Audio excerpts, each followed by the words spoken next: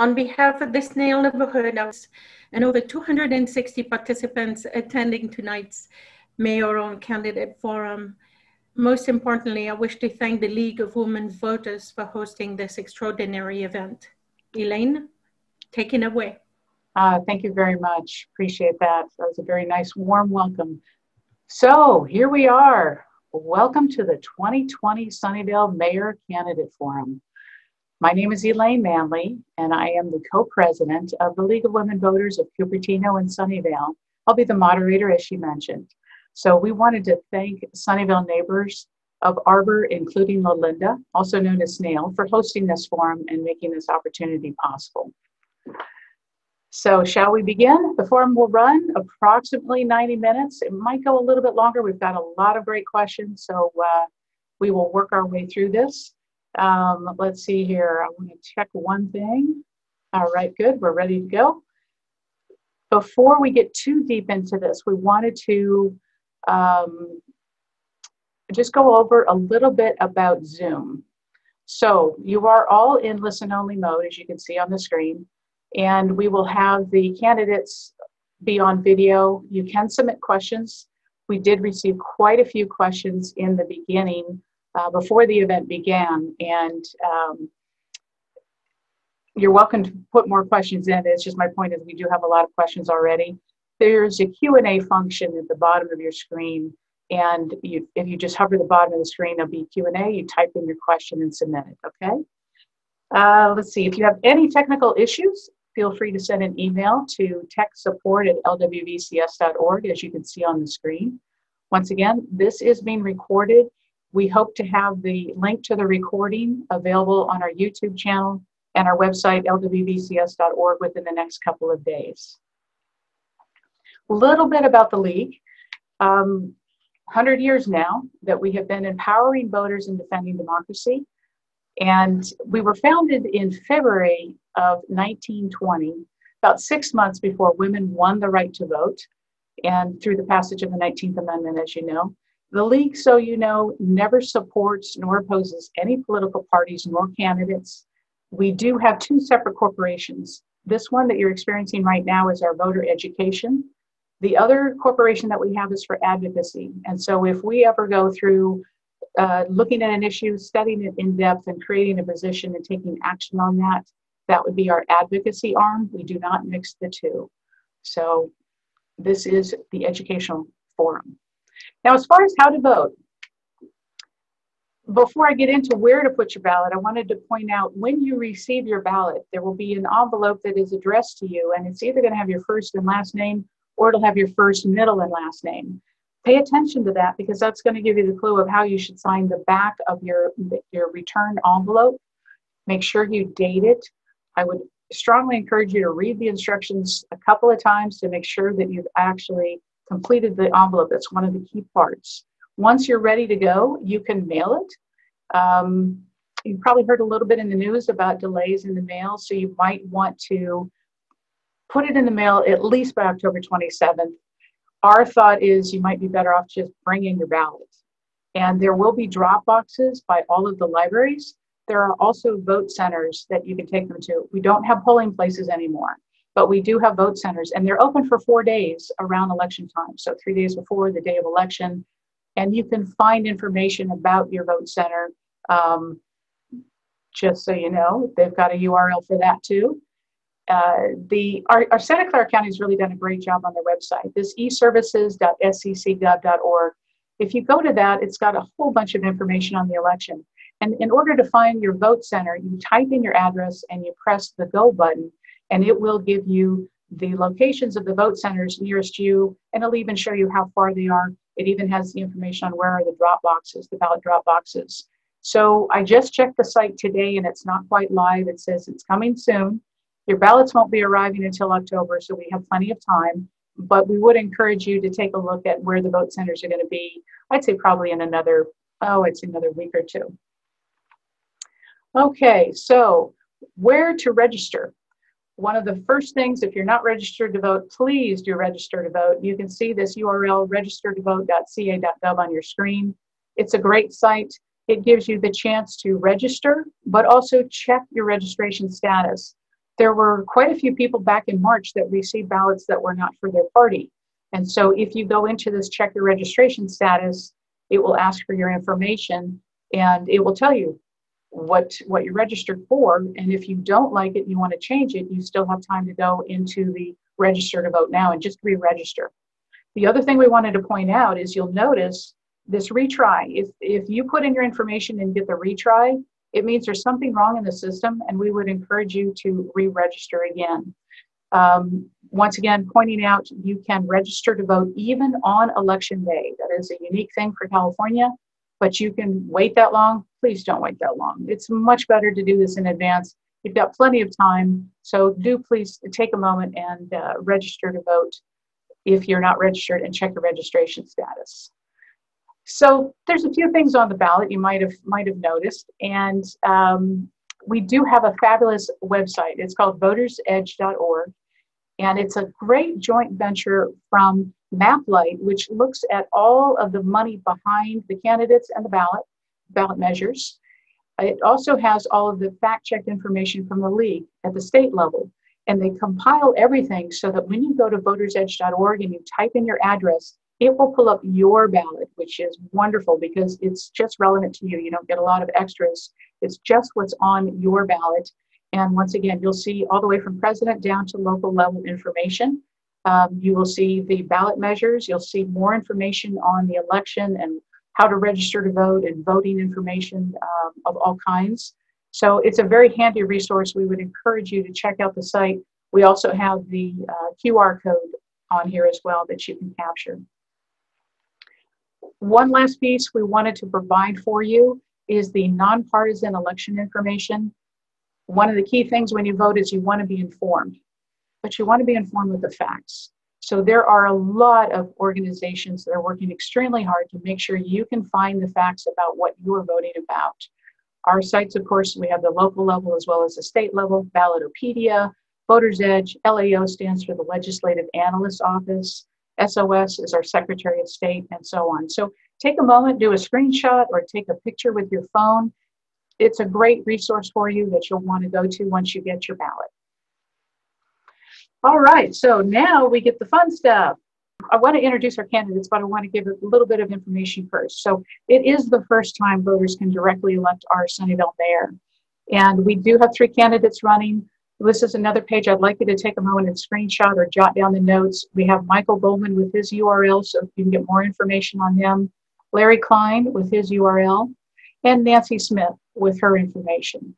So I will stop the screen and I'll bring them up.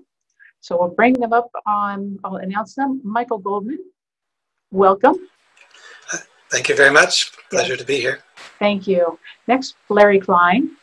Good evening. Thank you, Elaine. Thank you. Welcome. And Nancy Smith. Hello. Good evening, everyone. Thank you for joining us. We appreciate all of you coming. Now, if I may, just take a moment. I want to explain. The candidates have agreed to a set of ground rules for the forum, and we're going to pose questions and then we'll designate response times. It's going to be 90 seconds to answer the first and the last question, but 60 seconds for all of the questions in the middle. If I could have our timer show his box.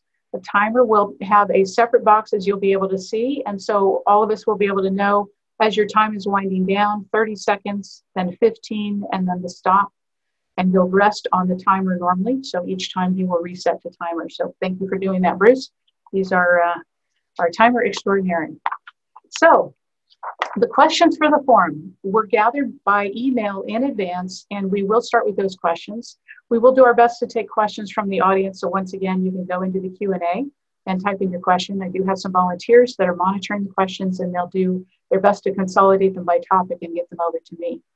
So let's learn more about our candidates. We once again thank you for participating in our forum. The speaking order for this first question was chosen randomly in advance, and we will start with Nancy Smith.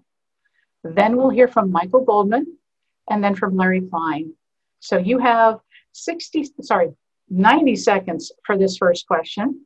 And the question is, what are your qualifications and what do you hope to accomplish as mayor of Sunnyvale? 90 seconds. Thank you. Right after I was elected, I hosted office hours, and I was surprised by the people who came. They were mostly teenagers. So I saw how hungry they were to express their concerns and to be heard. And I mentored them on how to advocate for themselves and how to articulate the ways that local policy decisions impact their lives. So now our city is facing uncertainty. This year with COVID, many of us have cared for a parent, our children, ourselves under trying circumstances. Even strong, healthy people strain to stay here, it is especially a concern to think about the difficulties that vulnerable people face. So many in our city are struggling to stay healthy and calm and fed. My qualifications as mayor are that I view the whole of what it means to live here. And I'm the person most ready to pull us all together and help us overcome our challenges.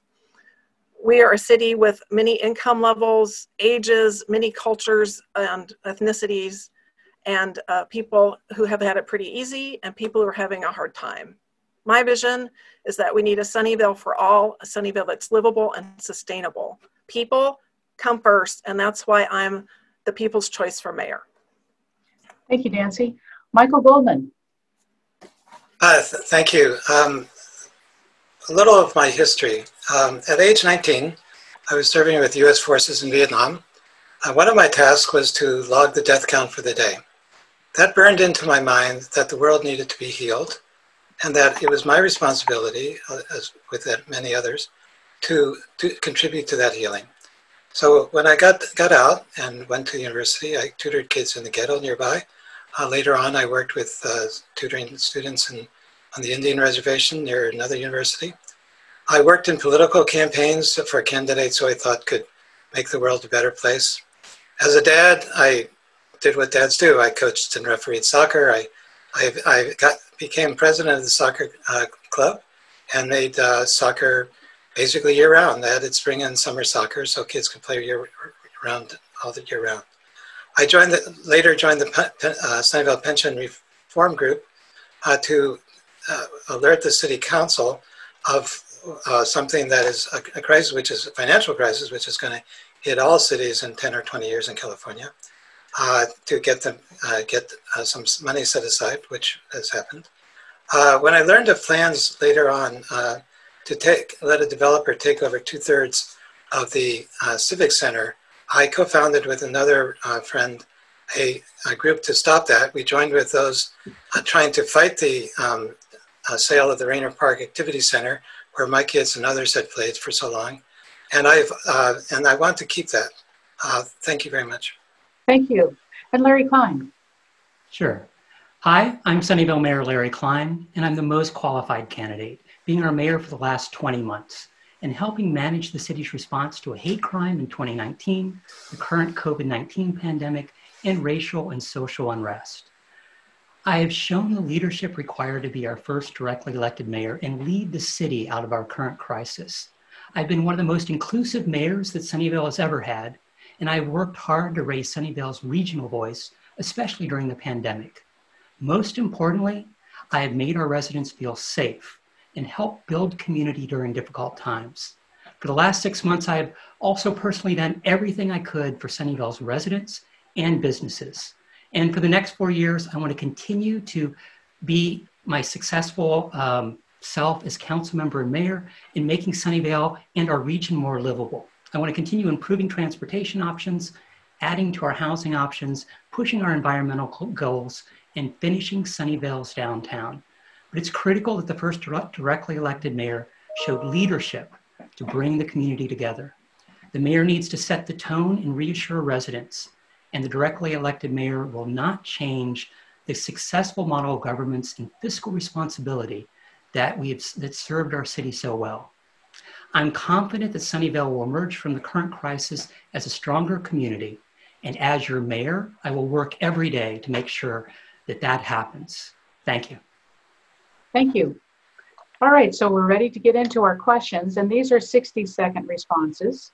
We will start with Michael, and the question is, what is the role of the city in recovery, resilience, and regeneration as we deal with the COVID-19 crisis? That is a excellent question, and the answer is we don't really know what's going to happen. We have unprecedented unemployment. We have the worst medical situation in over 100 years. Anyone who tells you that they know what the economy is going to be like or what the health situation will be like in next year or in 2 years or in 3 years is simply not clued in. So what the city has to do is basically retrench. We have to keep things stable. We have to not cut back on public safety because there are going to be a lot of people under a lot of stress. There will be increases in homelessness, increase in domestic violence as people experience financial stress, and we have to be ready for that. We can't go paying extravagant amounts of money for a new civic center. Otherwise, we have to look for. Sorry, my time's up. Thank you, Larry.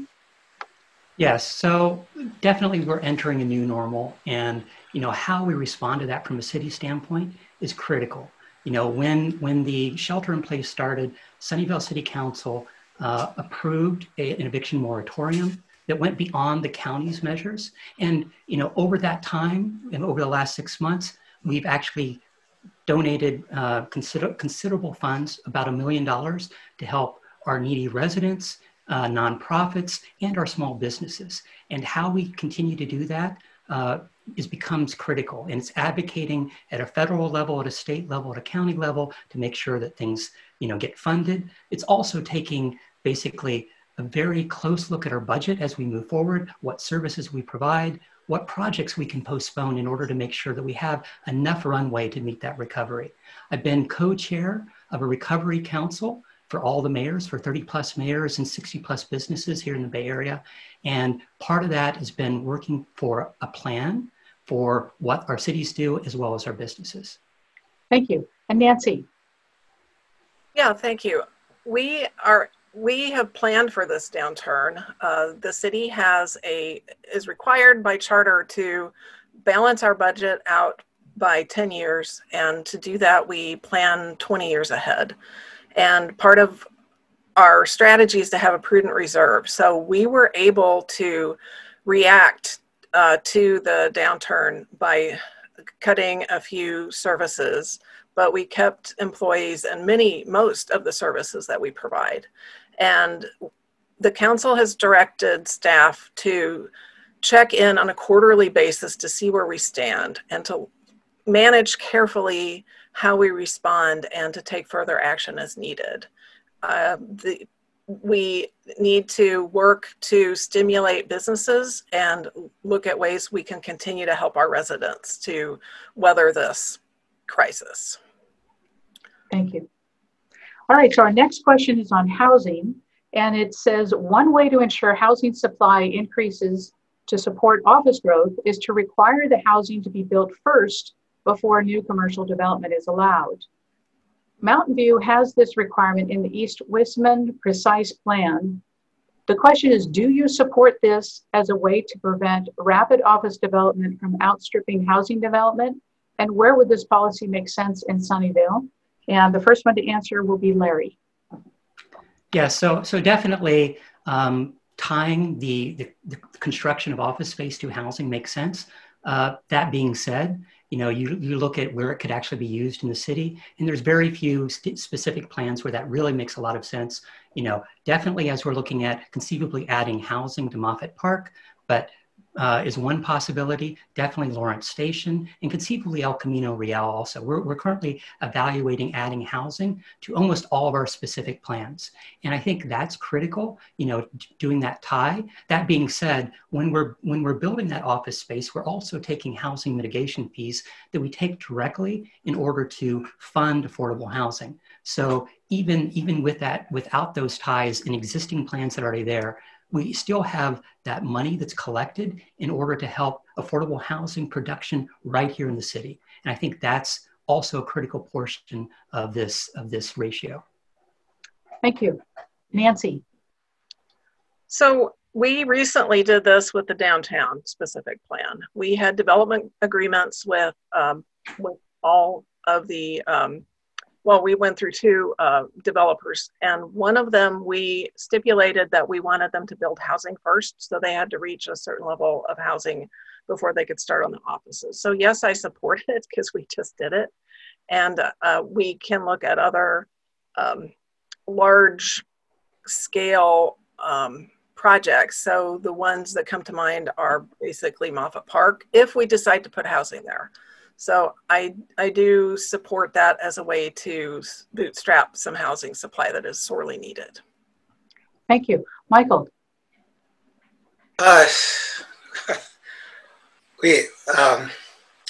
Sunnyvale's pretty much built out. If one building goes up, another has to come down first. I've argued very extensively that there are numerous state and federal agencies which have said building in Moffett Park is a recipe for disaster. Even a foot or two of sea level rise, which is projected to happen within the next 30 years, will simply swamp the place. It'll cost a fortune to buy out all the residences which will be swamped, and all the housing will have to be bought up and torn down. Lawrence Station Lab is an option. The question assumes that people work where they live, and they don't. Only less than 10% of the population of Sunnyvale works in Sunnyvale, and it's going down. People commute over and over everywhere. They commute from Fremont to here, and they commute from here to Fremont. So the idea, housing goes with development, but I have to stop. I'm sorry. I could go on for an hour. Thank you. All right, so our next question is a little bit more into the jobs and housing. As you know, it's a very key issue for our city. So the Moffett Park specific plan could dramatically change the jobs housing balance in Sunnyvale. What would be the best jobs housing balance in that plan for Sunnyvale? And what about the concerns that it is a former marshland and could flood? If the city were to allow building there, it might be sued. So how much risk do you see with that? So the first question, once again, what would be the best jobs to housing ratio? And then the second, addressing the actual location of the Moffett plan, Moffett Park specific plan. All right, so our first person to answer will be Nancy. So we have a general plan, and part of that is the LUT, the land use and transportation element. And currently the ratio that's in the LUT is 1.7. Some people, myself included, think it's more ideal to have something closer to 1.5, but the city has approved 1.7. So we look at the housing all over the city. And one of the reasons that we're looking at housing in Moffett Park is because the state requires us to build a certain amount of housing with for a variety of income levels. And we are not keeping up with that. And the state is about to add like 3 times as much. So that is kind of impelling us to look where it may not make sense. And we may decide it may not make sense, but we're looking at it. Thank you. Larry. Yeah, so I definitely think that, the ratio could be a little bit less, but if you go back into the 1970s, our ratio was actually a lot more. It was about 3 to 1 during the heyday of the defense industry. And so as opposed to 1.7 where it is now, conceivably, adding housing into Moffett Park is a possibility. There are other locations, other specific areas, specific plan areas around the city. That being said, you look at what's happening in North Bayshore. Housing can be built. Conceivably, it has to be built above ground. The first layer is conceivably parking. There are options that when you're building in a floodplain, what has to be done for housing. And so, there are things that can be done and could be done from a Moffett Park standpoint, even though conceivably we do actually have to look at sea level rise and working with the Army Corps of Engineers and what we're going to do with that sea level rise. Thank you. Thank you. Michael. Can't believe we're having this conversation. We had a knockdown, drag-out fight, a very A lot of people showed up about almost 4 years ago when first year we were on the council about that ratio. And we got letters from the state and Sierra Club and everyone saying 1.4 is where we should go. We ended up, and that's what I was advocating for, we ended up with a higher ratio. The state is requiring a certain number of things, but they have no enforcement. They can't force the city to build because the city doesn't build stuff. They can't force developers to build because developers build wherever they want and they don't build where they don't want. Moffett Park, building in that Moffett Park is a form of climate denial.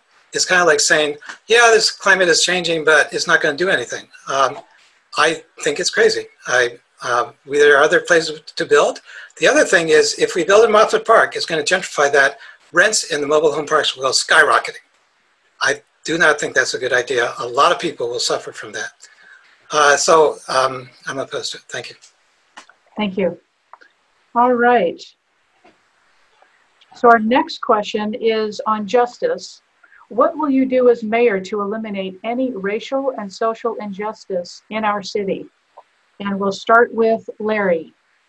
Sure. So one of the things after the murder of George Floyd that I did was take the mayor's pledge to make sure that we look and take an active look at reforming our police, but more importantly, going through a process of hearing from our residents, their concerns, and started this evening out with a unity event that was for our Spanish-speaking community, but we've had basically community unity events with LGBT community, our youth community, and soon a police roundtable. You know, from my standpoint, taking an active social and racial lens for everything that we do from a city is critical. You know, what we've done as far as trying to deal with the services in North Sunnyvale, you know, bringing in the Lakewood Branch Library, looking at, you know, what we're doing as far as transparency from our public safety department is critical. You know, I'm very proud of what our public safety department does and what our unique model which is shown to actually have better safety in all of our cities. Thank you. Thank you. Michael. I think it's nice that we had this kind of listening session. What I would like is a regular police liaison commission. We have a planning commission, we have a library board, we have all these commissions. Police is a big part of our city, and residents have questions, and they have questions about interactions with police and fire. They're all trained in both. So having a one-time or a couple of times, in response to a national event is okay. It's nice, but we need to make it a regular thing, because if you have a question about police, whatever the question, where do you go? Right now, basically, you have to ask the city council. That's not optimal. We need to have a regular thing. I would call it police light liaison, not police oversight, because oversight sounds kind of nanny-ish, but something to allow citizens and the police to interact on an equal basis. That's my idea. Thank you. Thank you. Nancy. That is a tall order, because human nature is something that it would be nice to change as a city council member or mayor. What we can do is address the effects of it and teach children and young people about how to recognize it and avoid it. So, for example, I've been working with some of the organizers of the Black Lives Matter parade to really be able to state the problems that they see, to be able to respond to the DPS proposals for how to address racial injustice and inequality in the city.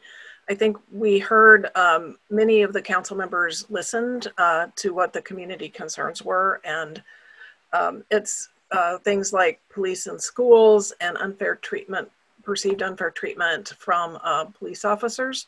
So we can also work with experts to make sure our police force knows how not to be unjust or unequal. Thank you. Thank you. All right, so our next question is about the budget. So in light of the COVID-19 and the loss of revenue, what city projects currently in the pipeline do you think need to be cut back in order to reduce future expenses to offset the lack of income in your city? And we will start with Michael. Well, I've obviously what they call the civic center modernization would be first on my chopping block. There's this idea you may have heard of, don't spend money you don't have. And we would have to go into, with the current plans, we would be incurring $150 million in debt, of which I'm told by the city manager, there'd be $92.5 million in interest paid. If it goes over, there's any sort of cost overrun, that will have to come out of the borrowing. If we spend all the money we have in reserve. So that's got to stop. We're okay. Staff has actually gone down. We'll probably lose some more staff. We don't need the space. That's the first thing to go. I want to keep the public safety. They're going to be under a lot of stress with the fires and the increased homelessness and everything else. So those are my feelings. Thank you. Nancy.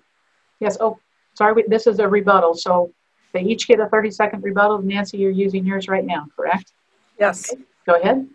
So we need to be realistic about the Civic Center project, not overstate the costs and not ignore the many benefits that the project brings. Downturns are perfect time to do civic projects. The way that the city's finance projects means that we have funds on hand and the opportunity to provide local jobs for local workers when for-profit companies may be pulling back. Also, it won't leak energy like the current one is doing. Thank you. Okay, so then back to the question. You are next up on the budget. Do you need me to repeat the question or do you feel like you have it? It would be nice to repeat it, yes. I understand. I understand. All right, so in light of the COVID-19 and the loss of revenue, what city projects currently in the pipeline do you think need to be cut back in order to reduce future expenses to offset the lack of income in the city? Yeah, so we have in our budget many different funds and many different funding sources, and we have taken a big hit in terms of our general fund. We lost sales tax, quite a lot of sales tax, and transit occupancy taxes because people aren't staying in hotels. So that's impacted our services quite a bit. And we did trim some things like, unfortunately, sidewalk repair and tree trimming. The other projects are funded differently, and I don't see any need to cut anything yet. As I mentioned earlier, we will be keeping a close eye on the budget and getting quarterly updates on where we stand. So I think one of the best things we can do is support local businesses and keep our sales taxes up as much as we can. Thank you. Larry. Sure. And so as far as the Civic Center, I definitely think that, we've made that decision as far as moving forward with that. I think that, this is conceivably the best time to go out as far as rates are concerned and, putting local workers to work, creating a LEED Platinum Net Zero City Hall. That being said, there are projects conceivably and services that can be postponed. We're having the good thing from a Sunnyvale standpoint is we have a 20-year budget. We have a 10-year plan. We're looking at conceivably postponing renovations at parks, or, much like we did, we took, immediate action this year to postpone replacing sidewalks, tree trimming from at least a contracting standpoint. We still have city staff providing those critical services. That being said, as we're moving forward, being good stewards of our budget is a critical thing that council and the mayor needs to do. And, currently our property taxes are actually coming in higher than expected. Thank you. Thank you. All right, our next topic is COVID in schools. How would you support school-age children with their need for low-cost internet, that there is equity in education during and after COVID-19? What would be your approach to citywide Wi-Fi for all, since basic Wi-Fi could be ubiquitous and free for all? And we'll start with Nancy, please. Sure. I have been reading up on fiber and 5G, and we in the US are way behind other continents and other countries. South Korea has quite a big infrastructure for that. There are other cities in the US who have invested in fiber optic networks as a municipal utility. So that helps to keep costs low and the level of service high. I think there is some merit to looking at that. It would take a lot of rethinking of how we operate that as a city, but otherwise you've got students in parking lots trying to do their schoolwork. It's just untenable and unjust. So I think we do need to look seriously at fiber optics and 5G throughout the city. Thank you. Michael, please. Thank you. No one's more in favor of education, supporting education than I am. This U.S. Census tells me that basically around 90% of Sunnyvale homes have Wi-Fi of some sort, internet connection, I mean. So we're looking at about 10% that don't. The schools get federal money to help poor kids. Basically, there's about roughly 25–30% of school kids are on free and reduced lunch, which is an indicator of financial issues. So if we could work with the schools, we can just extend it to a few people. There are a lot of big tech companies that are, very generous. Some of them with their help, and we can enlist their aid in getting the remainders. It's a challenge, but I'm sure we can get it. It's only, as I said, it's 10% of the city. Talking about a few thousand kids, I think we can afford to help them along with the schools. Thank you. Thank you. Larry. Yeah, so during COVID-19, I've, definitely been working with the superintendents of each of the school districts and making sure that the children in need that needed Wi-Fi or Chromebooks actually had them. And the school districts have been, able to meet that need to a certain degree, but it's also been advocating with a company like Google that ended up donating $100,000 to Sunnyvale Education Foundation to help with Wi-Fi hotspots and Chromebooks for those school districts to make sure that our students actually were able to do that access. And from a city standpoint, it was working with city staff and the city manager to make sure that, residents can now go to the library and check out a Wi-Fi hotspot, a Chromebook. It's providing those services, from those to those that need it. And in looking at the long term, we had a study issue that didn't get funded that we need to bring back is providing Wi-Fi in each of our parks, because we have a lot of parks spread throughout the city. And that's one way that we can at least get immediate access spread throughout the communities for those in need of that access. Thank you. All right, we're on to our next question. Our next topic is development. And so there's a little preface and then the question. There are demands for more commercial properties as well as more residential properties, especially high density housing for low income families. At the same time, there are people demanding to preserve the Sunnyvale that we have today instead of ever more and bigger and taller buildings. Where do you stand with regards to future growth of Sunnyvale, more commercial growth, more residential growth, maintaining the status quo? We will begin with Michael. Development's the big issue. If we had a nice grid street pattern, a lot of straight lines with streets going all the way through north and south on east and west, we would be growing. We could turn into Manhattan. We're about the same square miles, 24. But we don't. We have a lot of cul-de-sacs. We have a lot of streets that I live on that go nowhere.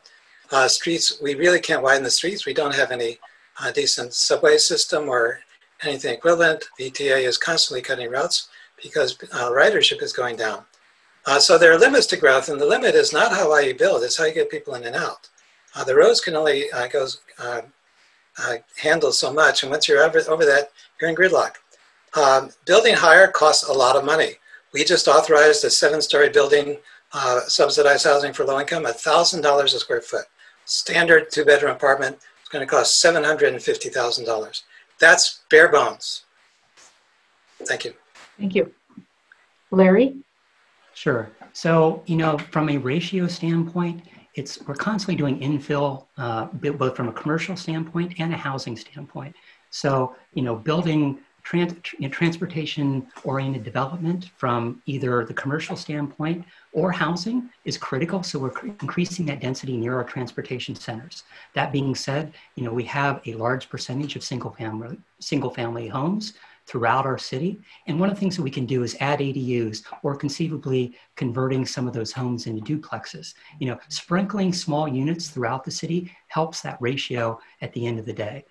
For what we do from a city standpoint, we zone. And one of the things that we need to look at is continued upzoning of certain areas, near our Caltrain stations, near our light rail, that it is a mixture of transportation for both the commuters and for the residents, and making sure that the quality of life of those people in the surrounding communities is maintained as we add that density in our city. So thank you. Thank you. Nancy. Yeah, so we, again, reference the general plan, which does set forth the ratio. And we are also part of ABAG, the Association for Bay Area Governments. They've put together a Plan Bay Area program with what they call planned development areas. And we have several of those areas in Sunnyvale. I believe there's 7 of them, maybe 8 now with Moffett Park. And essentially it's adding housing and density along transit corridors. So if you hear about downtown, if you hear about Lawrence Station, if you hear about the residential plans going along El Camino, that is in hopes that we can absorb and hopefully get people to use public transit more as we add density, and to keep the balance that we need for enough housing to make room for our workers at whatever income level they have. Thank you. All right, our next topic is City Hall. So why is the new City Hall important to residents, and how will we afford it in light of the COVID hit to city revenue? And I think this has been touched on, so you'll get a chance to expand on it more. The first person to answer will be Larry. Sure. So, the City Hall has been, a series of decisions from City Council. And one of the things that it doesn't really make sense is to rehash those decisions. We've made some great decisions as far as what the needs are, as far as creating additional open space and creating a net zero LEED platinum building, which is conceivably the first City Hall of that type in the nation. And so from our standpoint, and sitting in the City Hall now, where it's cold in the wintertime, it's too hot in the summertime, there are definite issues with the power. It's time for us to take a step forward, not having city employees double up in cubicles. There's all kinds of issues with the current design. And so creating that new City Hall is a focus. And what we're finally going to be able to do is go out for bid and get that project started. Thank you. Thank you. Nancy. It's a point of pride for the city, and also of safety of our employees. I don't know how many, I would encourage people who are maybe hesitant about it to, when it's safe to do so, go visit the Nova offices. And I'm sensitive to mold. Those offices are literally moldering, as are the financial offices. So we need to do something. The city clerk is in a trailer. What kind of image are we putting forward as a city in Silicon Valley that our city clerk is in a trailer? We have been saving the money. We've been doing years of public process on this, and we have the funds, and it's a good time to put people to work during a downturn and get this great new civic center that's energy efficient on the road. Thank you. Michael. The Aspinall Federal Building in Grand Junction, Colorado is roughly the size of our current City Hall. It was built in 1915, over 100 years ago. On its 100th anniversary, it was upgraded and is now a net zero building. It took $15 million, 15. We're talking, it's in the budget, $10 million a year for debt service. for the next, I don't know, 25 years, I think, on the how much money we'll have to borrow for this. I have a letter from the city manager saying it's $93 million in interest on a $150 million loan. If you don't tear down a building just because there's a little mold, and the city clerk is not in a trailer, he's in a temporary building. My kids were in a temporary building at their school, and that temporary building is still there 20 years later. If you have mold, get rid of the mold. How hard is that? We're in really critical financial situation. Unemployment is the highest since the 30s. We can't afford this, really. Thank you. All right, our next question is about small business. What are your plans to support small businesses to revitalize and encourage the life of the city beyond the downtown boundaries? And we will begin with Nancy. I have been looking into various techniques. One of the things is that we could support, like Santa Clara does, shifting more businesses to worker-owned cooperatives, or even look maybe at more consumer-owned cooperatives to help struggling businesses. A lot of business owners are older and are leaving their businesses because they can't find buyers. But the workers are invested in the business, and maybe a choice to look at that. So I'd be working with advocates for that. I've been working with advocates for that. We also have a great opportunity to invest in green recovery. We have a need for people who can install heat pump water heaters and do various other jobs relating to the industry with waste reduction and so on. So there's many opportunities, and we need to pursue them vigorously. Thank you. Larry. Yeah, so during the pandemic, I've been personally doing my mayor's restaurant project, reaching out to now more than 150 different restaurants, going to them once a day, highlighting a restaurant, a business owner within the city. And, I'm actually very proud to see a lot of our businesses have maintained. We're not seeing a lot of businesses close.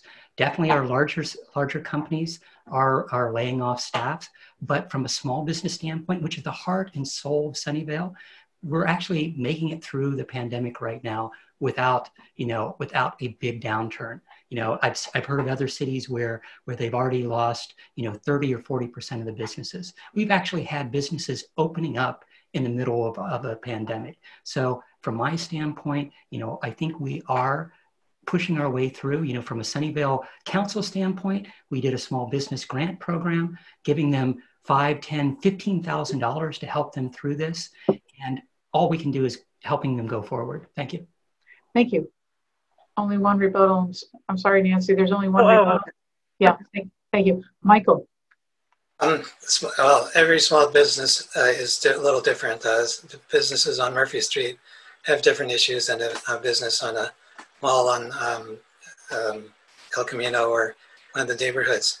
I think the best we can do is provide a little money and a lot of publicity for some of these places, because people are kind of gotten out of the habit of going to a lot of them. A lot of them are restaurants. Those have suffered probably the most, but other places have too. We have always spent a certain amount of money on downtown, getting people out there. As the downtown improvements go forward, they probably will need less of that, and we could direct that money towards some of the other neighborhood businesses and help them get some publicity, and maybe have a little jazz band for some mall on a Saturday, and get people just aware of where they are and that they are back in business, and we should use our local businesses. Thank you. Thank you. Okay, so our next topic is on parks. How will you ensure that residents in Sunnyvale have equitable access to safe and enjoyable parks and open space? And do you think we need a ballot measure to require land use decisions to go to the voters to protect these types of things? So we will start with Larry. Sure. So, from a council standpoint, many years ago, we prioritized the renovation and the creation of new parks. In the last year, we've actually created and made a development decision with a developer on a 2-acre park at the old Corn Palace, as well as a 6.5-acre park at the old AMD location along Duane. So we are committed to adding parks throughout the city, and in the last few years, we've had Sweeagles Park, we've had Weiser Park, we've had Seven Seas Park added to the amount of open space that makes it equitable across the community. And moving forward, it's making sure that we are committed from a council standpoint to create those parks, to renovate those parks, and make sure that we don't need, in my mind, another Measure M as far as the sale or rental of parkland. That was decided 4 years ago, and ultimately, I think it's not needed from a city standpoint. Thanks. Thank you, Michael.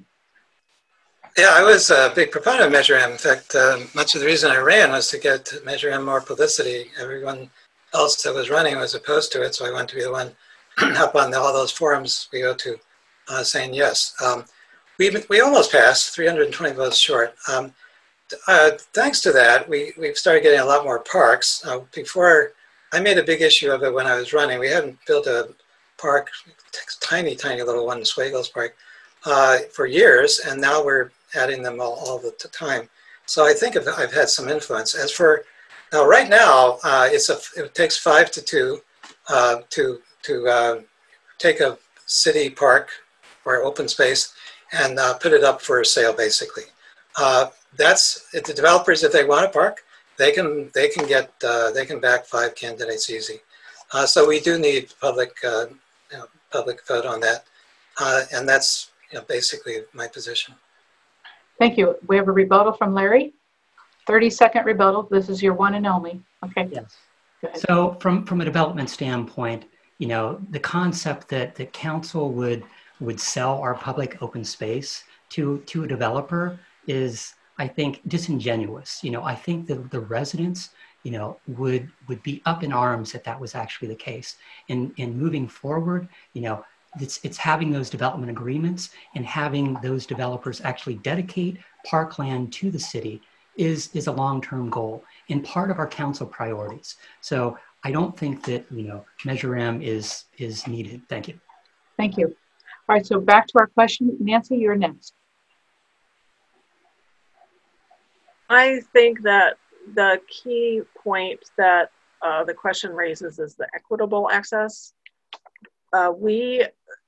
In our active transportation plan, we noticed that certain areas of the city do not have equitable access to bike and pedestrian infrastructure. So I do think that the measures that the city has put into place to add parks is fabulous. I was actually neutral on Measure M, so I think Council Member Goldman misspoke a tiny little bit, but I'm not necessarily opposed to a measure, but I'm not necessarily going to prioritize it as something council should do. I do think that we ought to look seriously at how livable various neighborhoods are and do what we can to increase services in areas where they're needed, including parks. Thank you. All right, our next topic, redistricting. So Sunnyvale will have to redraw the maps after the census. Do you support or oppose an independent redistricting commission, and why? And if not an independent commission, how do you ensure fairness, quality, and in-depth understanding on how to lead this process? And we'll start with Michael, please. That's an easy one. Absolutely, I support an independent commission. I supported it before, I support it now, I'll support it in the future. There is too much politics in this kind of thing. People, the drawing of lines in our earlier go round on going to districts was filled with basically complaints about this line being a little over here, that line a little over there. This is the kind of thing that someone who wants to keep another, if a majority wants to keep one council member from running again, they could do that if they have control, or they could make sure that another councilman has no opponents. That's why we really, really need an independent commission. So no question, yeah. Thank you. Nancy. Would you repeat the question, please? Absolutely. So Sunnyvale will have to redraw the map after the census. Do you support or oppose an independent redistricting commission, and why? And if not an independent commission, how do you ensure fairness, quality, and in-depth understanding on how to lead this process? I think that council looked at various, we contemplated this at some degree, and we decided to postpone it until after this election, until after the census. And I support in concept the idea of an independent commission, but on the other hand, I'm not sure that Sunnyvale was quite set up for it. So there were some other options floated about mostly independent, and they would come up with 2 options for council's final approval. And so there's some, I'm not sure what the mechanism would be to actually select the members. So I think there's a lot of things to be considered, and I look forward to, I guess, directing the debate as mayor. Okay, thank you. Larry. Yeah, so I definitely support an independent group that does look at redistricting. You know, ultimately, it's how that feeds into council and feeds into that final decision. Creating that independent group is going to be a critical step that we'll undertake in January. You know, ultimately we get our census data next year, sometime in April or maybe a little bit later because the census has been so delayed. But we need to set that in motion with the new council come the beginning of 2021. And from my standpoint, you know, it's figuring out what that composition of those members is going to be, you know, making sure that it's fair as much as possible, trying to make it as independent as possible so that politics isn't part of it. You know, that was what coming up with the current 6 districts to me was a very positive thing, having multiple plans and having ultimately a diverse community group that came with the final design that we ended up with our 6 districts that we're currently having in the current election. Thank you. Thank you. All right.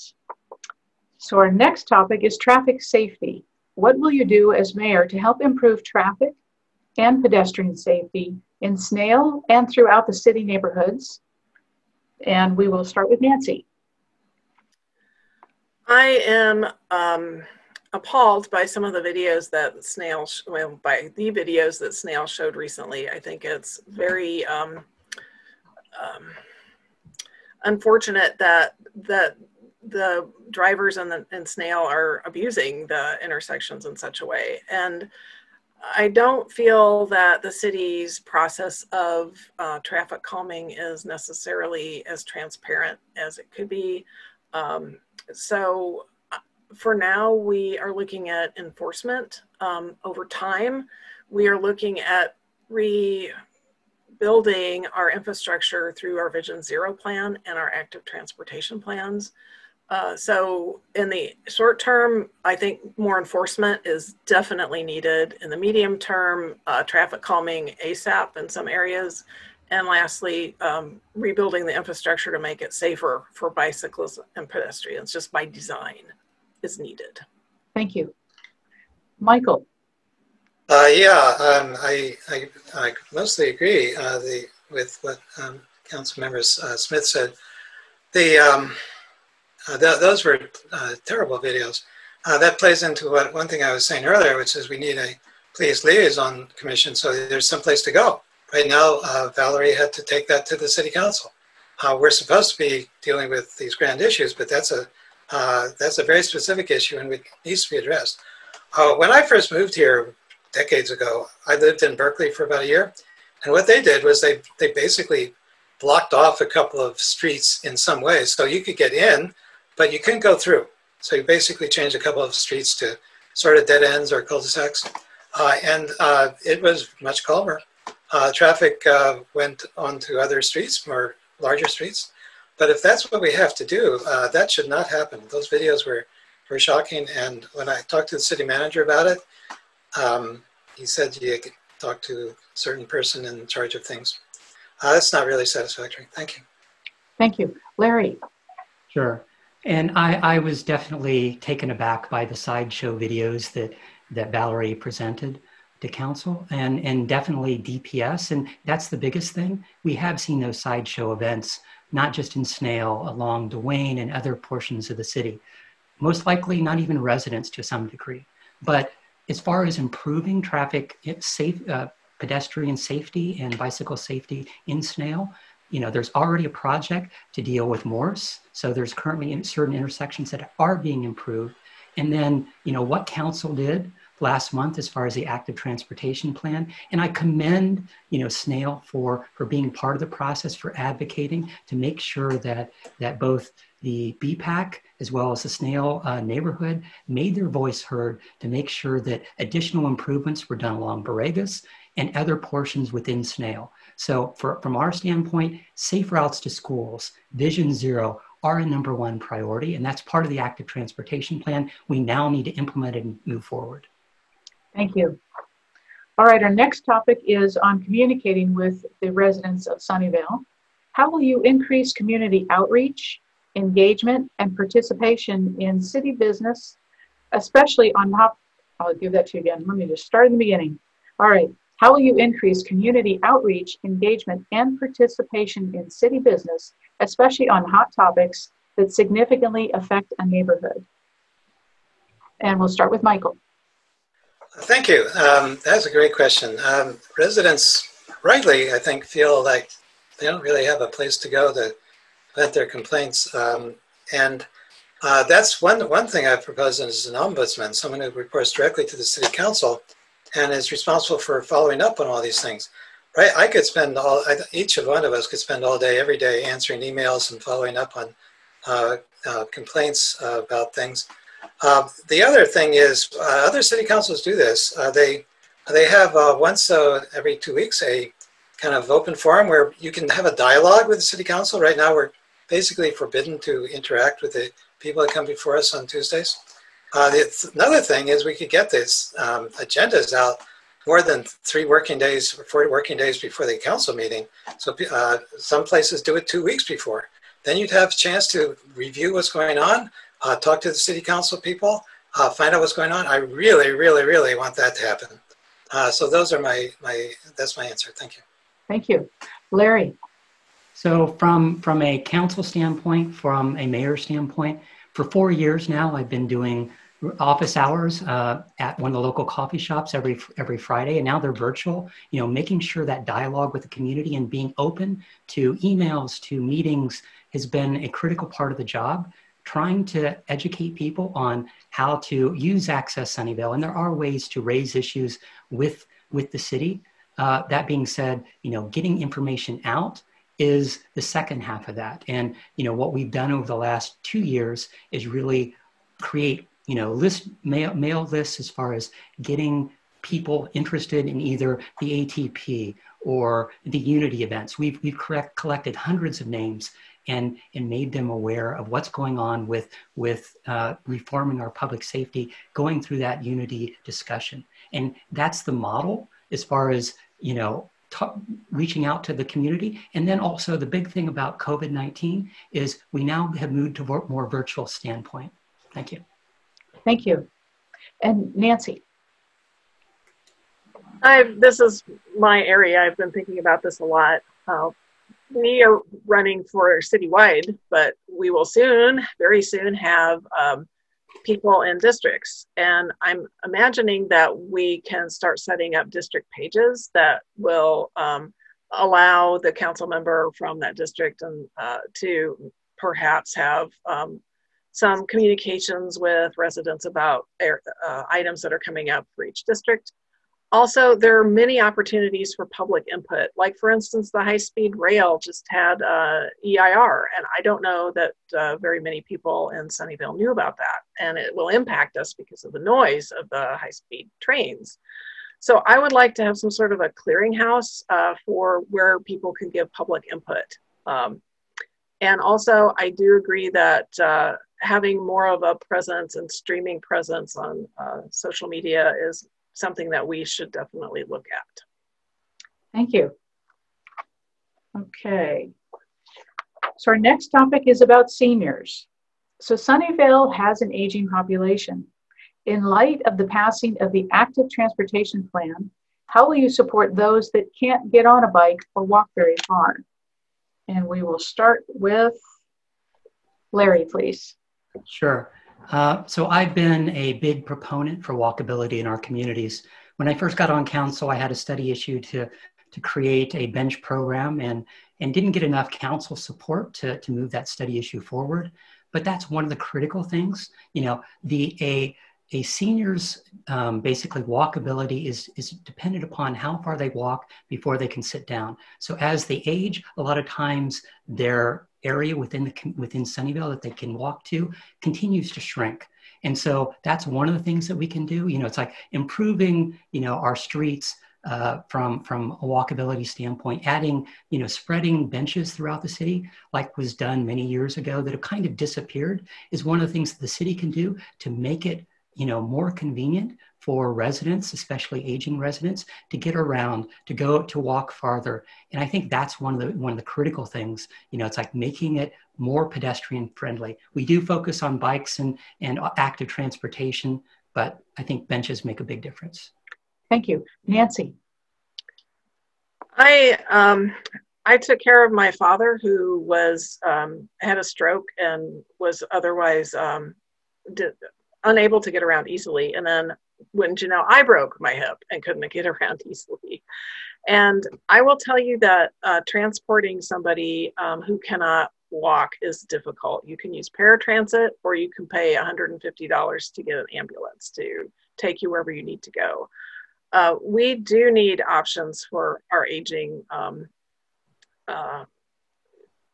and I think people who can't get around. So is that some sort of a subsidized shuttle? There's talk of maybe having a shuttle program where maybe it could do other things in the community when people aren't using it to shuttle employees around. So I think we need to think creatively. 40%, I think by 2040, 30% of people will be age 65 or older in Sunnyvale, and we need to solve this. Thank you. Michael. Yeah, I've been advocating a shuttle, local shuttle before I became on the council. We keep talking about it in the city council, and it keeps not happening. That's something I really want to push for. A paratransit is fine, but it's expensive, and it's you know, if you're older, you have more time. You may not have much energy, but you have more time, and you can set your schedule to be ready for the shuttle. And we can go in with Mountain View and Cupertino and get a shuttle which will serve all three communities. It can be for getting to work in the morning and the evening, to and from, and it can be for getting to the parks for older people in the daytime. And a lot of companies already have shuttles. Those buses sit idle for most of the day. We could put them to use along with the drivers. Thank you. Thank you. All right, our next topic is about the environment. So to fulfill the goals of Sunnyvale's Climate Action Plan, Vision Zero Plan, and Active Transportation Plan, it will be expensive to implement. What programs would you support we implement in the next 4 years to make significant progress? And we'll begin with Nancy.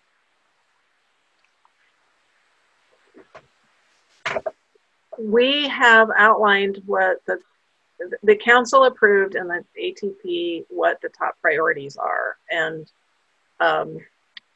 it included safe routes to school, some infrastructure projects, and high impact areas. So I would prioritize the safe routes to school improvements, assuming that maybe in 2 weeks, students will start going back to school if we stay on the red status. But we've had issues in District 4 with crossing El Camino, and I get calls frequently about people concerned about crossing of other streets as well. So we need to make things safer for our students, firstly, and then also fix the intersections where there are accidents. So those are my two top priorities. Thank you. Larry. Sure. So you will hear it, you've heard it before and you hear it again. You know, it's the concept of electrifying everything. And from a reach code standpoint, we'll hopefully finally be meeting those goals and defining what electric buildings are going forward. And so that's one of the critical things, it's like making it as easy as possible for electric buildings, residential and office space to be built in our city, providing the appropriate EV infrastructure, so that people that are driving electric vehicles can find charging stations around the city. And from a fleet standpoint, from a city standpoint, it's setting that example. And we finally have added, our first EVs into our city's fleet. It's making sure that we set that example and then move forward with providing the appropriate infrastructure. And then conceivably, the other thing is putting the appropriate investments into all active transportation. The ATP that we just approved, we need to prioritize all those projects and then find the appropriate city funding and grant funding to get them done. Thank you. Michael. The two big drivers of environmental or greenhouse gases in Sunnyvale are buildings. That's about 9% of the state, and I think it's a lot more here because we have more buildings. Two-thirds of that are office buildings. I proposed several times, couldn't even get a second most of the time, or at least another vote, to have all new commercial buildings be fully electric and have solar power on top, and got nowhere on that. So there are other things I'd like to do. We've had power outages. What some utilities do, and we have some influence with Silicon Valley Clean Energy, is they go 50-50 or 60-40 or something with residents on putting batteries in their, something like a Tesla Powerwall in their house so they can last through a day or something without power, or a couple hours. And then the city can draw on that for more power. So we're not consuming gas when the lights are down. Thank you. Thank you. Okay, our next topic is about water. California will continue to face droughts. Sunnyvale is dramatically increasing the supply of recycled water as part of the WPCP upgrade. What other actions do you support Sunnyvale taking to reduce the amount of water the city needs to import to meet resident and business needs? And we'll begin with Larry. Sure. From a water standpoint, and as much as we have, a lot of construction going on, all that construction actually uses less water than what was previously there. We're actually, from a water standpoint, doing, pretty much the levels that we had back in the late 90s. And so as we continue to add, office space and additional residential, the water savings with that, new equipment is actually a lot better than what was there before. And as far as the wastewater treatment plant, in the long run, as we're looking at finishing, and we're close to finally finishing phase 1 of that project, when we get to the end, conceivably making that recycled water potable, completely potable, so that it's not just being used for groundwater infusement, or conceivably, to water plants in green areas throughout the city. It ultimately can be drinkable. And so that's one of the long-term goals that the city can do, as we're finishing up the wastewater treatment plant. Thank you. Michael. Yeah, people in California, residents in California must feel feel they're being bounced around. They're told on one hand that we're short of water. On the other hand, they're told we're supposed to grow a whole bunch of more people and buildings. Yeah, you can absolutely cut down on the water use. That's great, and I do the same. I've all natural yard and low flush toilets and all that. But at some point, recycled water has problems. That is, it's basically filtered very, very finely, but some molecules get through. Lithium's the most common one. That's in all the medicines, gets flushed down the toilet. And you ultimately will probably have, if you want to keep growing, you're going to have to go to converting seawater into fresh water, and that's going to be very expensive. There's a point of diminishing returns where further growth becomes so much more expensive, it's just not worth it. And I think we need to tell the big companies, and they're already hearing this, there's a big state and a big country that you can go somewhere else if you're going to expand. Stay where you are, but expand elsewhere. Thank you. Thank you. Nancy. Yeah, so we can focus on conservation and keeping our supplies safe and clean. So one of the things that we can look at in conservation is increasing our use of stormwater infrastructure and our green, I forget what they call them, but the infrastructure can be made to conserve water more, and we can also promote the use of native and low water use plants and continue to work with the water district to help residents to use gray water more for watering their yards, doing their laundry, and use water more smartly. I think we've just started with that, and there's a lot more conservation we can do. Thank you. All right, our next topic is on energy. How will you get PG&E to stop blackouts when places like movie theaters, concert halls, stadiums, and many office buildings are closed and dark? Why are we running out of electricity when not much electricity was drawn from the grid for the past 6 months? And we'll start with Michael, please. Energy is a big deal. We had unprecedented heat waves. It was 117 in Escondido in the LA area. Everyone knows how hot it got here. I've looked to the county sustainability organization. They're predicting in another 20 years it'll be 100 in the 120s in Morgan Hill. We're going to be needing a lot more energy. That's why I come back to, I keep pressing Silicon Valley Clean Energy. When are you going to do what Vermont and New Hampshire are doing, which is going in on sharing batteries with the residents so they don't get blacked out every time PG&E or somebody decides they need to cut a line. And you can get through a day or even 2 days or a week if you have 2 batteries. Share the cost. They're expensive right now. They're coming down in cost, but if Silicon Valley Clean Energy can share that cost, we can get through this. Also, we just need a lot more solar panels, period. Okay, stop. Thanks. Thank you. Nancy.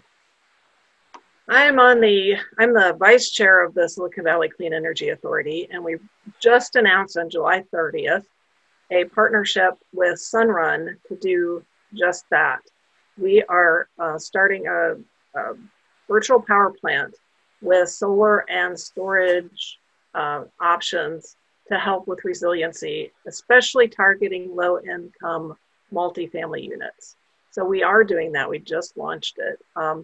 Another thing that we can do, Silicon Valley Clean Energy is a community-run agency that invests in clean energy production. So we are also doing solar and battery storage facilities throughout the region, as well as geothermal and wind resources for sustainability.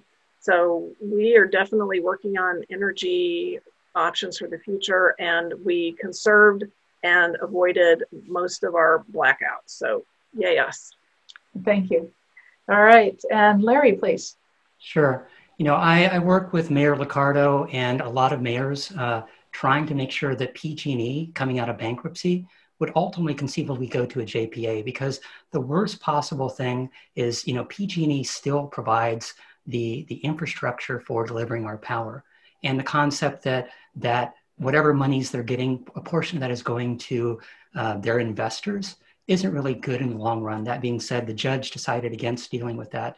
And the power outages that we saw, over the last few weeks had nothing to do directly with PG&E. It was decided at the state level.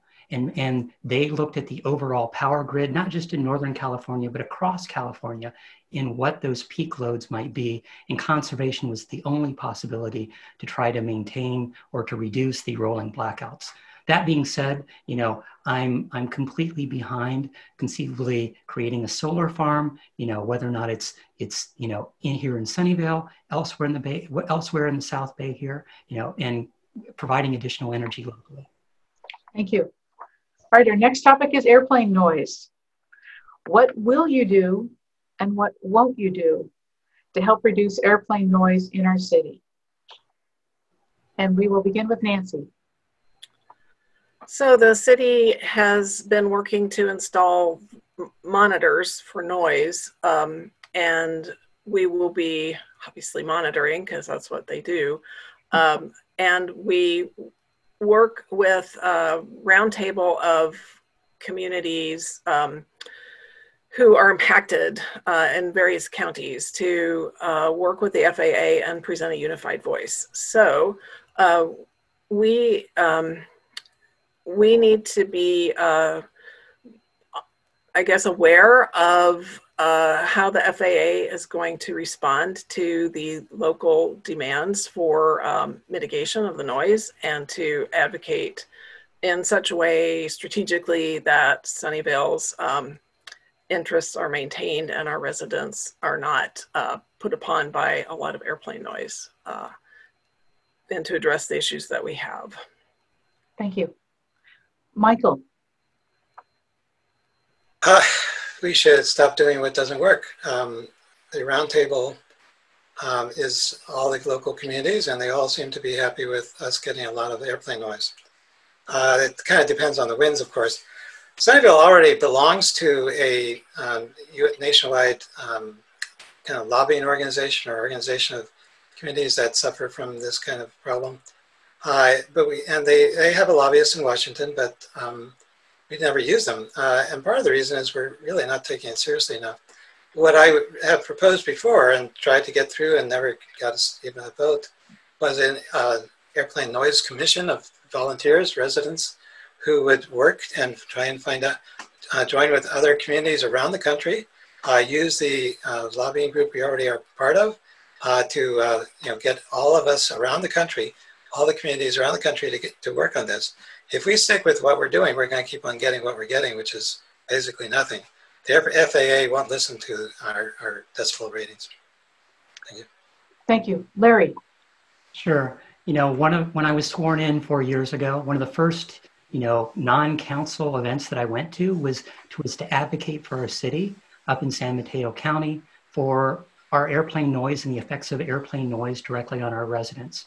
And over the last 4 years, from the Cities Association of Santa Clara County, where I'm president, we kicked off the Santa Clara, Santa Cruz airplane noise roundtable.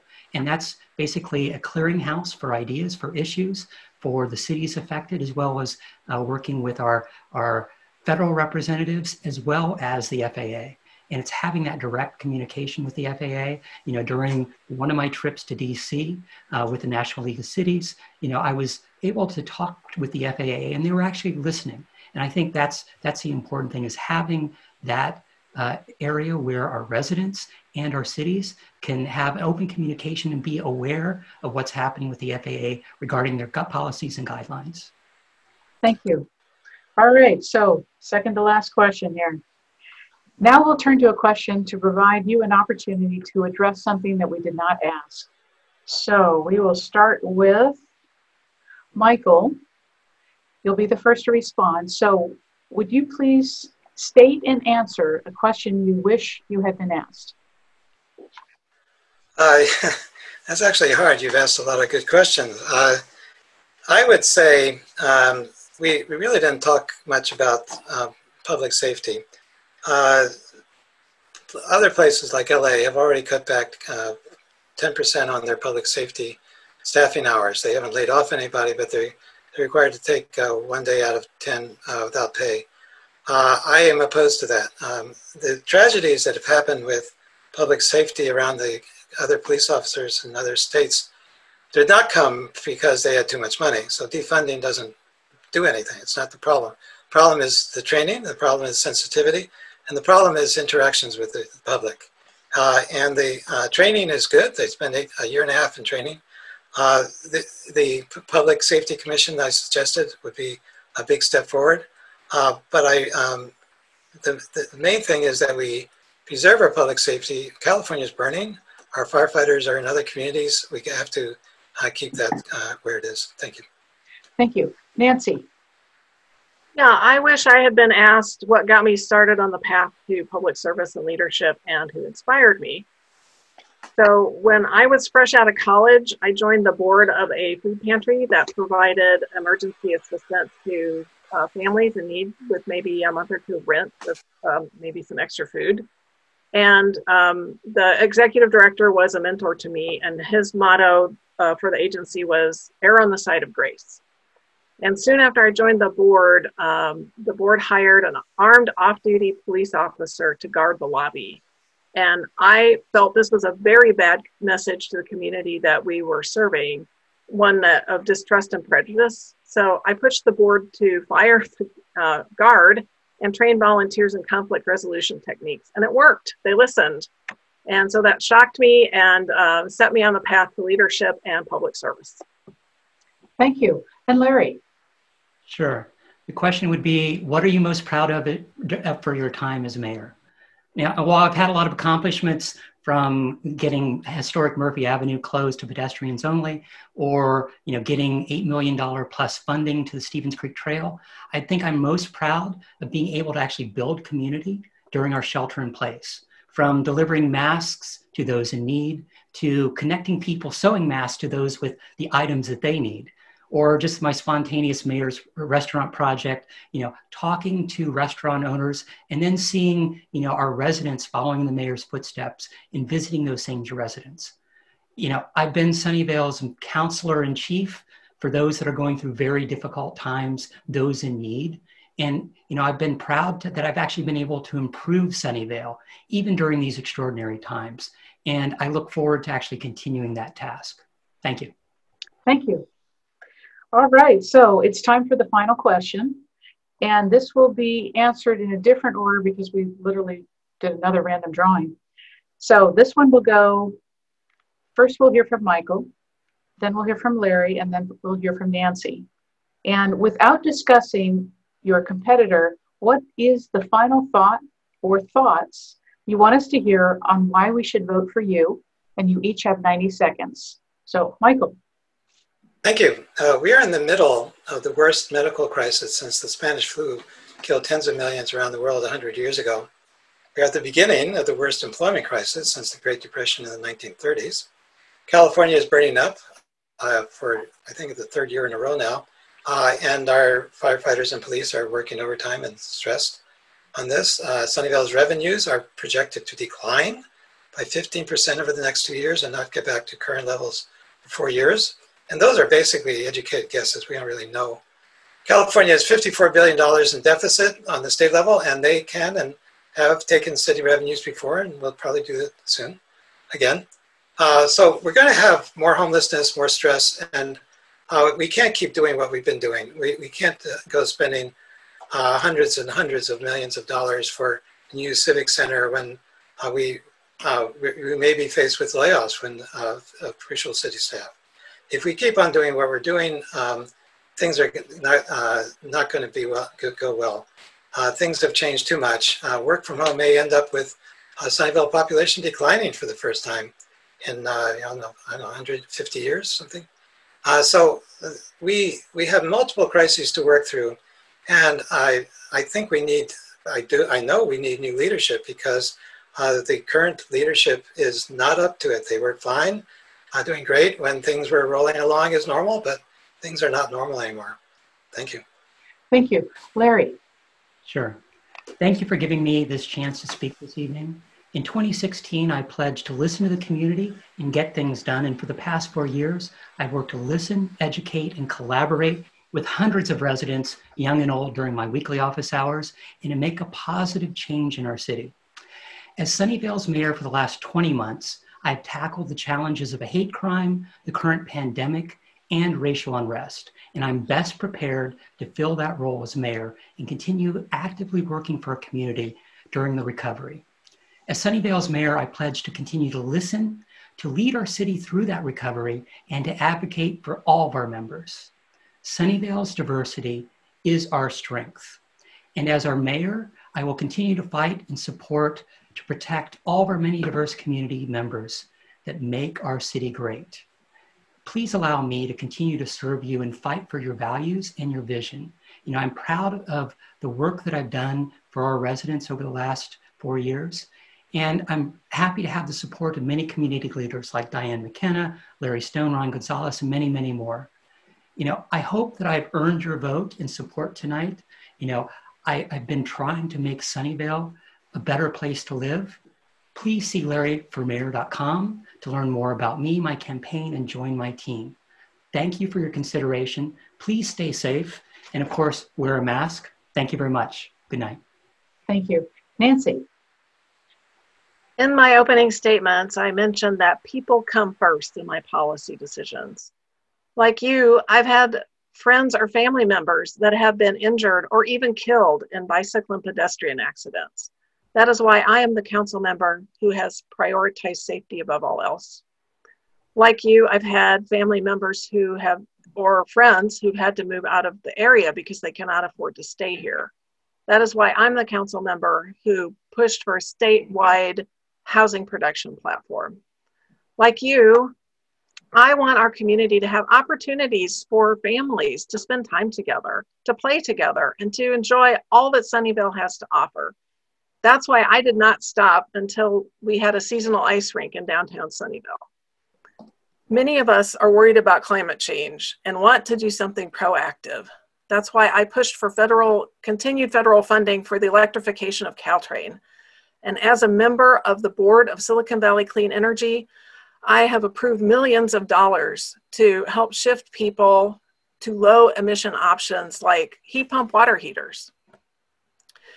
If you envision, as I do, a Sunnyvale for all, a Sunnyvale that's livable and sustainable, and want a mayor who puts people first, please make me your choice and vote Nancy Smith for mayor. Thank you. Thank you. Well, that does conclude our questions for this evening. I just want to take a moment and thank each of the candidates, and I'm going to list them in alphabetical order. So Michael Goldman, Larry Klein, and Nancy Smith, we so appreciate your time. This was very, very informative. So thank you so much. I'm going to pull up the slides now, and so we'll wave goodbye. And remember to go check their websites. All right, so check out their websites, learn more about the candidates. Once again, Michael Goldman, Larry, and Nancy Smith. So big thank you to our candidates, and a really big thank you to SNAIL. Thank you so much for hosting this. Thank you to my league volunteers that helped put this forum on, and thank you for attending this evening. We appreciate your time. Please remember to vote on or before November 3rd. And if you enjoyed this presentation, we are doing candidate forums for each of the districts, and we will be doing one on the ballot measures themselves, explaining the pros and the cons of those measures. If you go to our website at LWVCS.org, we will have our calendar there. You can find out more about those, and we'll put the recordings on that as well. We will also send out the link to the recordings as soon as we have them in the next few days. So that is a wrap. I'm going to leave you with the nonpartisan election information. So once again, take a moment to either screenshot it, take a photo, jot it down, whatever works for you. But it's a wonderful list of many, many fact-checked websites. So thank you again for attending. Bye-bye.